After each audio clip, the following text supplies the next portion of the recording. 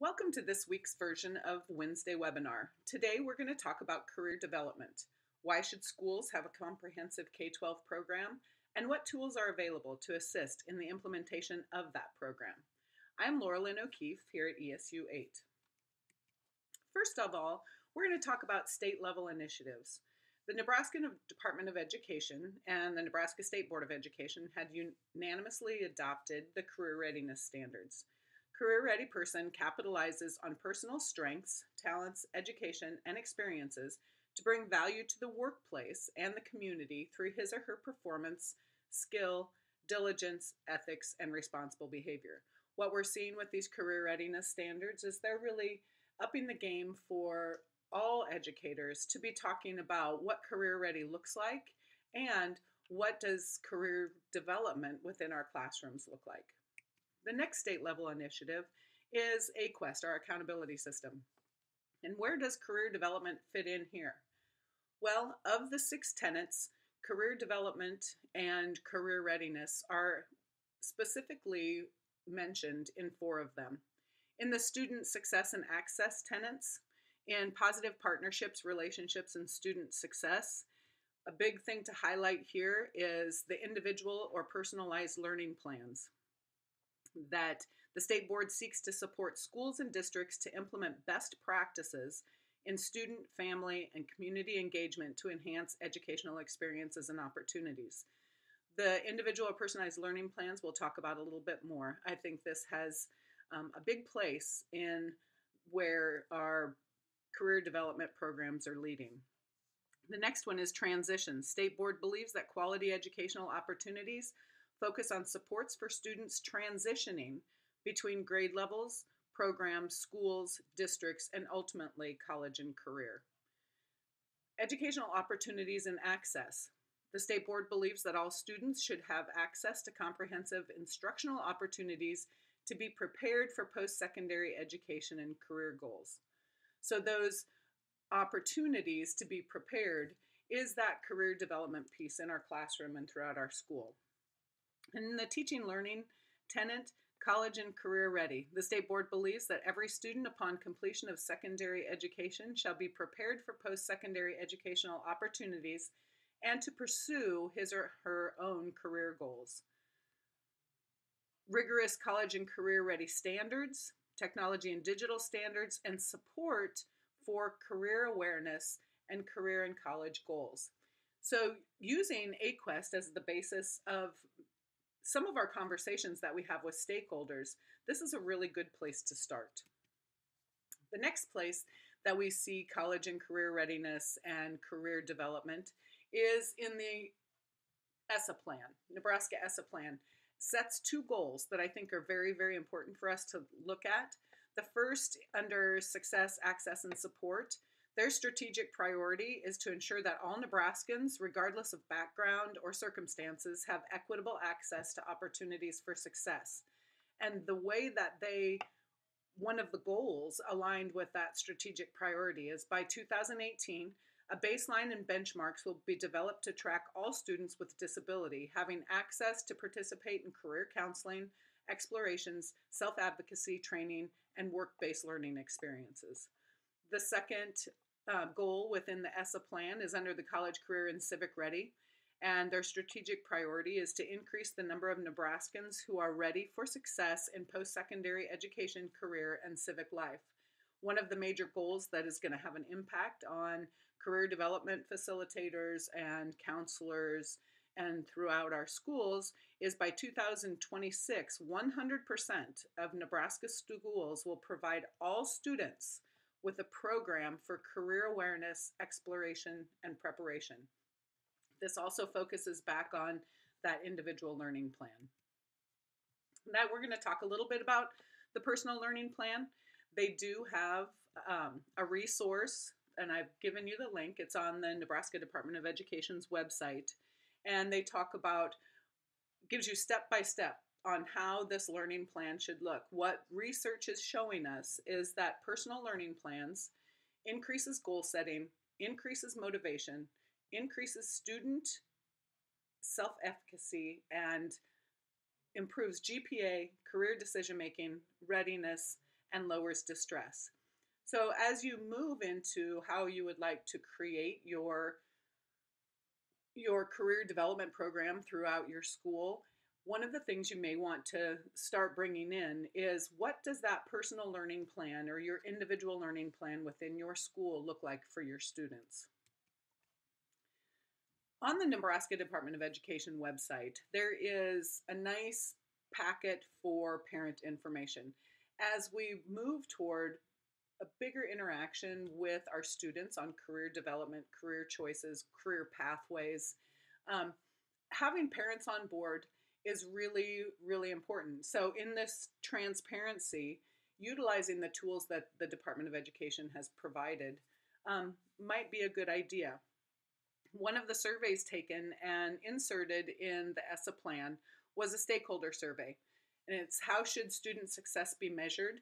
And if you notice, community members and educators and parents feel like the second most important is college and career readiness. So again, utilizing some of this research and some of this data as a support piece when you go to your administrators, when you are talking to teachers, when you're talking to parents, this arms you with a little bit of research.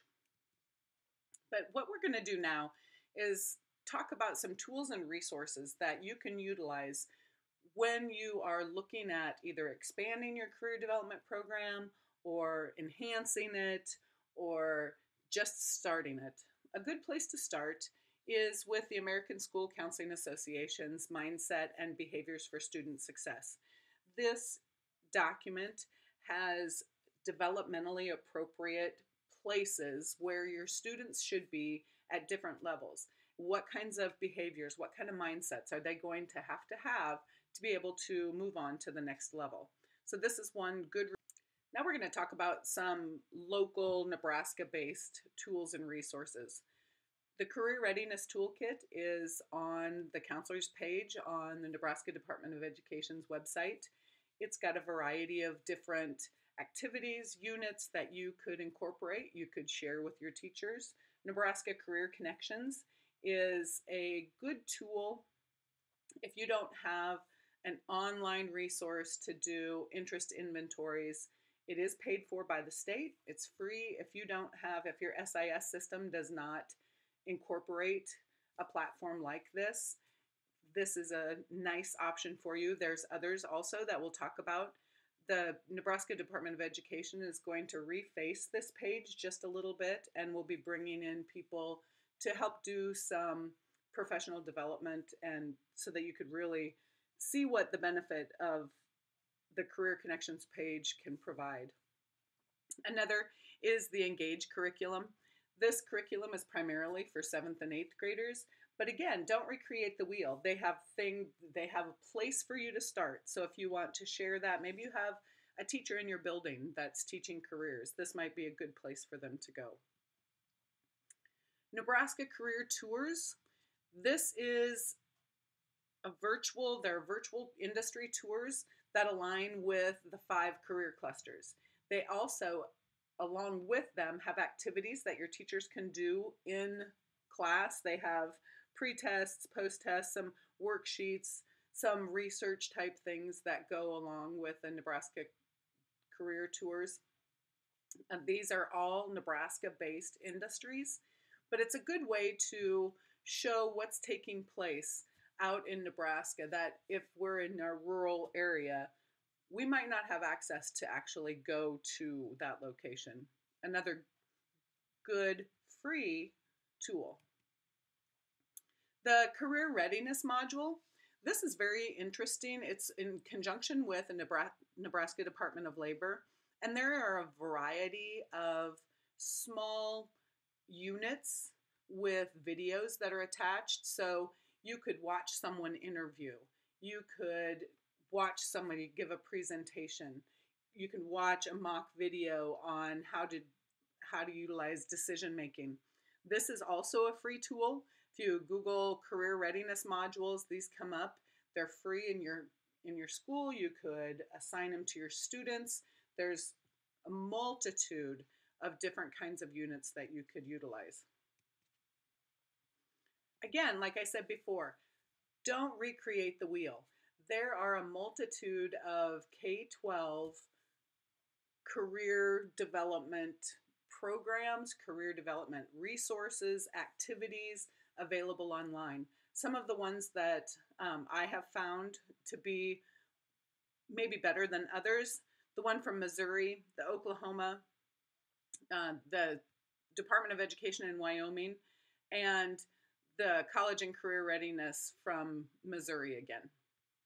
All of these have great resources. You can download, you can tweak them to fit your school, your student, your grade level. Don't recreate the wheel. There's a lot of things out there. And as we talk about this, we need to make sure that we're having conversations with our students about our digital society. We're utilizing a lot of online tools, and there are some things our students need to be aware of.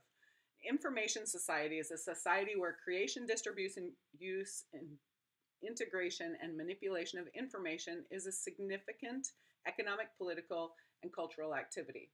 The people who have the means to partake in this form of society are sometimes called digital citizens. And we all know that we talk about digital citizenship within our schools. One of the things with us as career development facilitators or counselors that we need to think about is when we're doing online searches and when we're having students do online portfolios, what does that look like? So things that we need to consider are confidentiality, a professional image. And this is important to talk to your students about.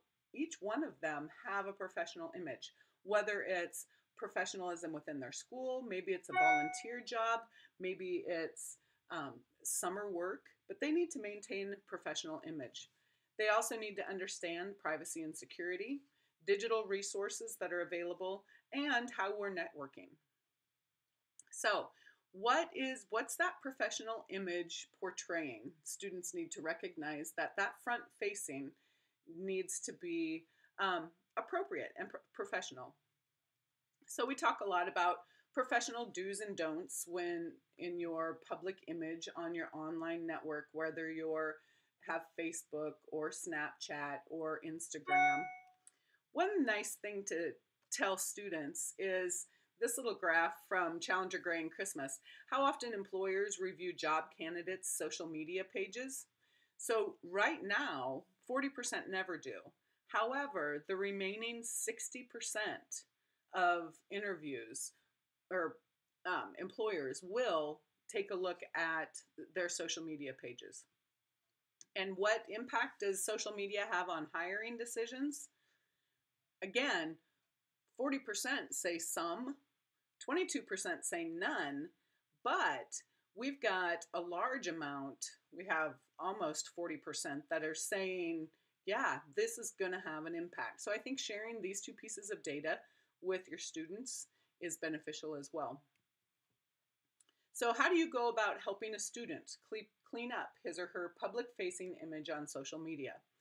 I've provided a few links here for privacy settings, and it's important that students know how to get to the privacy settings. Sometimes they know better than we do, but then if they're not utilizing that, or if they want to close down, if there's concern about bullying, or if there's concern about people tagging them in pictures, this is a great way, some links that you can utilize to help them kind of clean up their front-facing image on social media.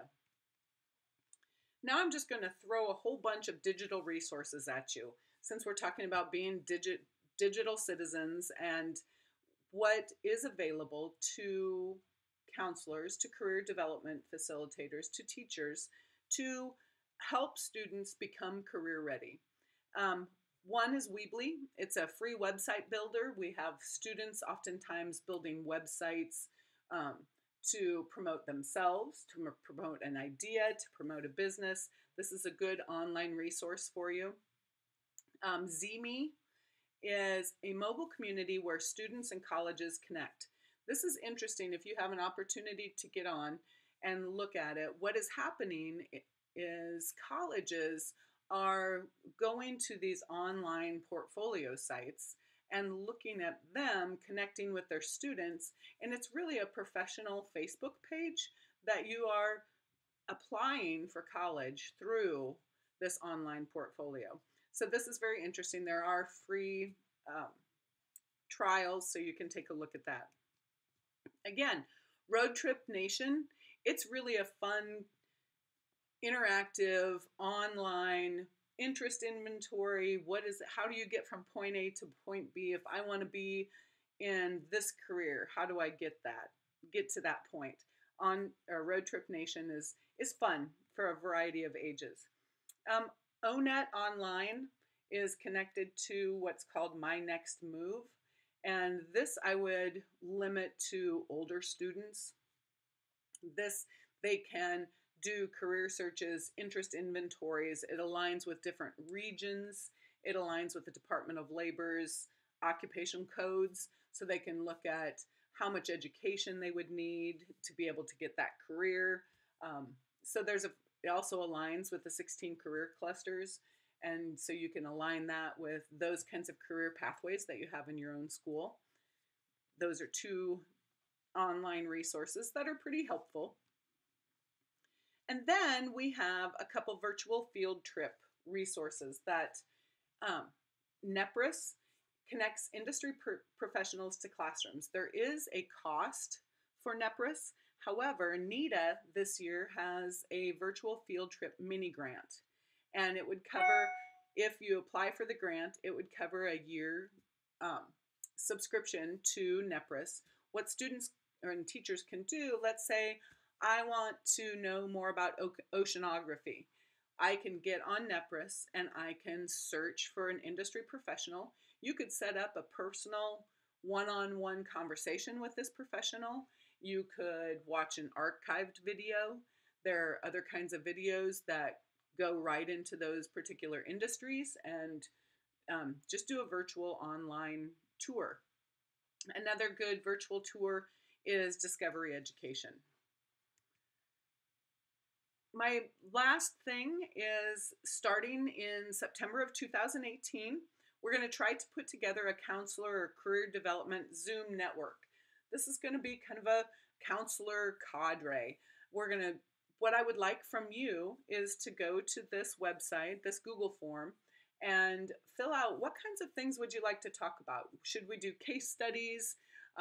Should we have guest speakers? So this online Google form asks you, if we were going to do this Zoom network next year, when would we like to do it? How often should we do it? And what kind of topics should we pull together? This concludes my Wednesday webinar on career development. If you have any questions, please do not hesitate to contact me at the ESU. Have a great day.